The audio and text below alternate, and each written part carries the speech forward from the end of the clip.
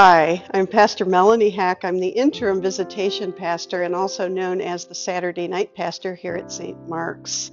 The caring site of St. Mark's really is in response to Matthew 25, when the disciples are asking Jesus, "When, Lord, did we not care for you when we saw you hungry or thirsty or sick in prison?" And Jesus basically said in response, "Whenever you did not care for the least of these, you were not helping me." The caring here happens in two different ways. We have both the in-reach to congregation members and those who are participants here, as well as the outreach. Outreach consists of anything from helping people in Bowling Green all the way to the rest of the planet. Pastor Rob Spicer and I share in the in-reach of the congregation, visiting things like hospitals and care facilities or homes, and sometimes even at hospice. Others, like staff members, also support that work.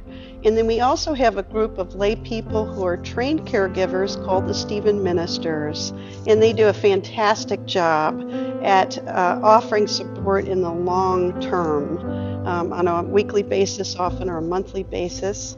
It can be anywhere from facing cancer or any illness of any kind, or perhaps divorce or the loss of a job. We have a Holy Communion team that goes out once a month and offers Holy Communion to people who are homebound.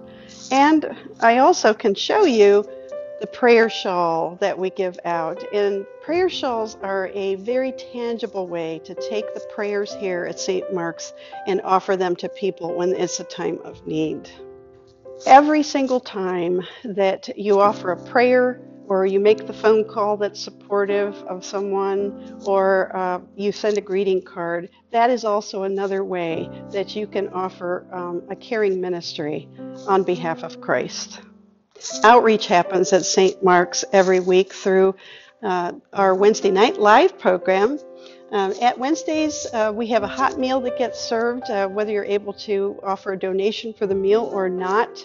There are also lots of seconds, and people from the area donate items so that people can even take home bread and pastries so they can use them during the week.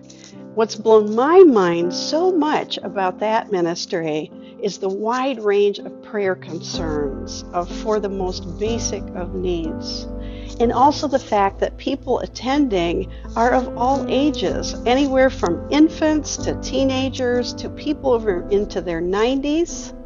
And so many people are not driving here in order to join this time of fellowship, but instead they are walking, they're using walkers, they're even using wheelchairs in order to come on Wednesday night.